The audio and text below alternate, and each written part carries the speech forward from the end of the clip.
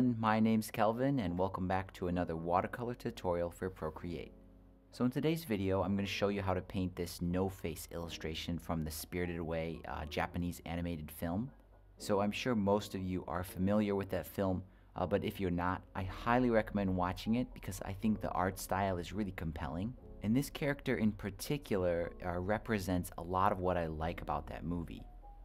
So I've got a watercolor paper texture already loaded into Procreate, and this time I'm using a brand new texture I just released yesterday. It's called the Forester paper texture.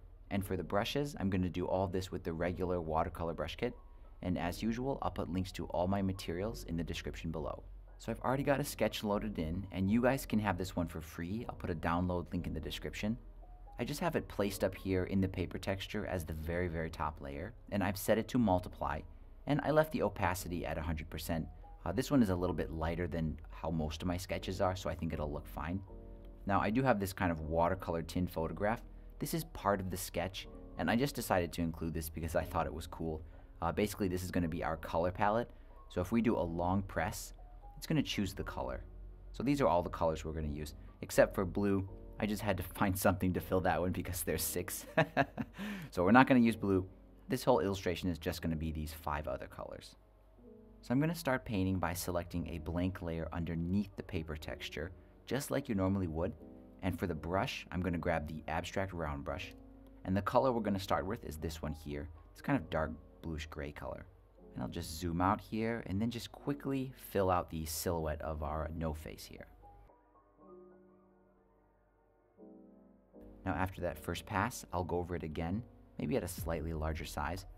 And then when I do the second layer, it's going to end up a little bit darker, but I won't go all the way down. I'll just kind of stop about at this point. I think that's pretty good.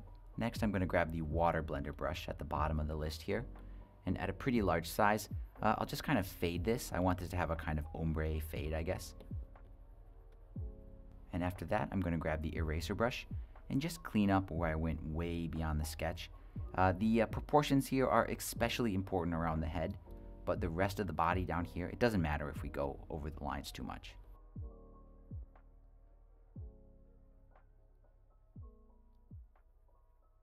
There we go, that looks really good. Next, I'm going to do some of the face details, and I'm going to start that on another layer. So I'll just make a new layer that's above everything, and I'm going to grab this kind of ivory color. There we go. And using the abstract round brush again, kind of at a smaller size this time, I'm going to fill out the kind of oval of the face. It might be hard to see on the video, but I can just barely see the outline of the sketch here. Now this is showing up darker than our actual color here, and that's because there's some transparency going on. So to make this a little bit more opaque and a little bit whiter, I'm going to duplicate this layer here. So we'll duplicate it, maybe again. There we go. 3 copies is enough in this case, and I'll just pinch those together. Next, if I turn off the sketch, you can see the face is kind of lumpy. So I'm going to fix that with the eraser brush at a pretty small size, and just carefully go in there kind of along the border and fix that. So there we go, that looks much better. And I'm going to go ahead and turn the sketch back on. Next, I want to add a little bit of shading to this face kind of mask design. And I'm going to start doing that with the selection tool set to freehand. And first I'll add a shadow kind of on one side. So I'll make a kind of crescent shaped selection like that. Hue, saturation, and brightness. And I'll just darken it a little tiny bit. Next I'm going to do the highlight over here. So I'm going to grab the selection tool again, still set to freehand. And this time I'll make a kind of oval shaped selection. And I'll feather it out quite a bit. Now to brighten this, I'm going to go to the curves tool with a layer. And I'm just going to raise this kind of bottom node. And this just brightens it in a sort of nicer, smoother way than the brightness adjustment. So I just prefer to use this sometimes, especially with very light colors. Next, I'm going to move on and do the details on the mask. So I'll make another layer above everything. And I'll start with the eyes and the mouth. So I'm going to grab this pure black color. And for the brush, this time I'm going to use the fine liner pen brush. Kind of a small size, maybe 15%. And I'll just fill in the eyes and the mouth real quick here. After that, I'm going to fill out the rest of the details on the face. It's really simple. Just keep in mind that these smaller ovals, those are that greenish color. And then this kind of grayish blue color, those are the larger shapes here. So I'll just fill those out real quick.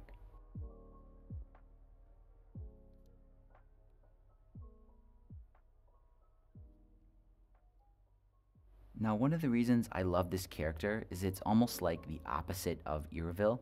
I've talked about Irville in the past and how a lot of her characters are like extremely cute, but then their facial expressions are a little bit sour. And that kind of contrast makes them not exactly like childish illustrations, but I'm not really sure how to describe it. It just adds a nice contrast there. Now, this character is almost the opposite. It's a very kind of almost scary illustration, but the face is totally cute. So this is a great time to give this guy a little bit of a smile.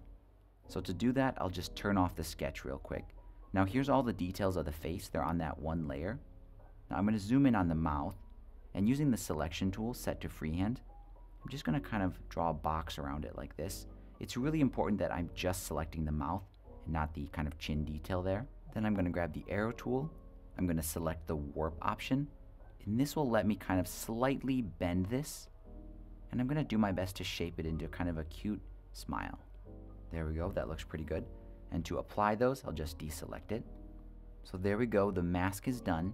And now I can move on and do the arms. And the arms are about midway down the torso here, so I'll turn the sketch back on. And I'm going to do those on another layer, so I'll make a new layer above everything. And I'm going to use that same kind of bluish gray color for this. Brush-wise, I'll stick with the fine liner pen. And at probably the same size I did the face details with, I'll just do my best to roughly fill out these arms.